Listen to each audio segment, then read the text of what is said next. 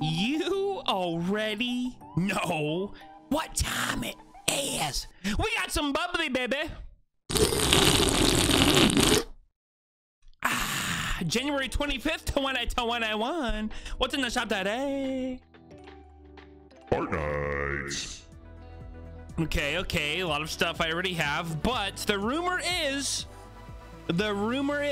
there's Save the World pack in Save the World that we can use in Battle Royale. Okay, that's the rumor. So we're gonna go to Save the World and see what we got. Woo!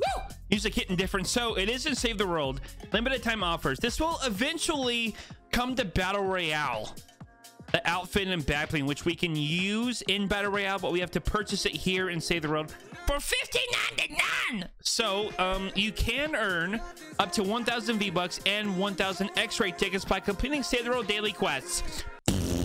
Regardless, you know, we're getting it. Yeah. So this is the back bling, the Tankbuilt Loader. It looks pretty basic, and obviously we get the Machinist Mina for Battle Royale, and it looks like she has edit styles here according to Save the World right now. We're checking it out in BR very quickly. So we're now in Battle Royale. She does have selectable styles. It looks like you can have headset on or off. I believe that is it, but it's still something for an edit style. It's something. I like her more with the headset on, not gonna lie. I'm actually gonna use that for the gameplay. And obviously the back bling here, the Tankbuilt Loader. For the gameplay, I'm gonna use the simple sledge, a very boring one-shot umbrella, and then the stealth black wrap. Let's get sweaty. Okay, here we go. Again, I do have the headset edit style on. I think it gives it a little bit more character. A little bit more character to me. All of my cosmetics are very boring for this gameplay here, but I wanted to get it out quickly. So ADS here. ADS is fine. I have no complaints with the ADS here. You know what? Constructors usually feel pretty bulky. My dog is barking a lot. They usually feel pretty bulky in Save the World, but they don't really feel bulky at all. I think Fortnite's getting better at not having like really aggressive. My dogs are howling. Can you hear them? They're definitely howling in there. But I think Fortnite's getting better with not giving us like bulky shoulder armor, because let's be real, most outfits feel the most bulky on the shoulder, head, and arm portion. My dogs are distracting me so much with their howling, but I will show you with the back bling off. Some people have asked me to go back to showing it with no back bling as well, so we'll do that very quickly and move on to combos. Thank you guys so much for watching, and please hit that bell, baby, so you get all my notifications on all my uploads. That was mad cringe. Sorry guys. No back bling here. Looks clean. It looks clean. It looks really clean. Check her out. No problems here.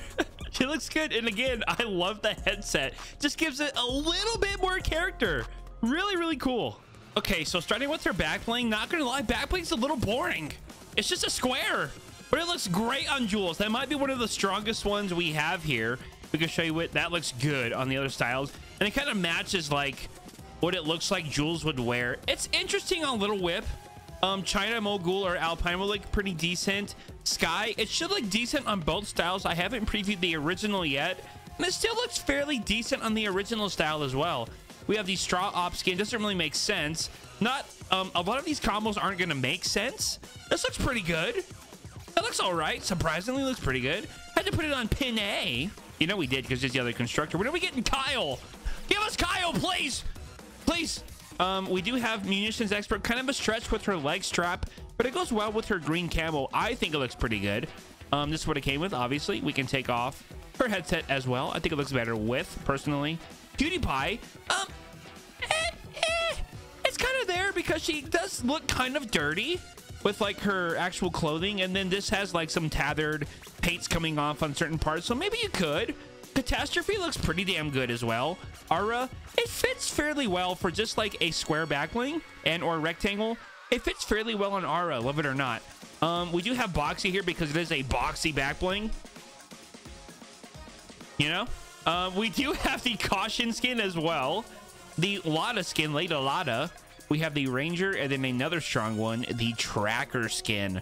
What to wear on Machinist Mina.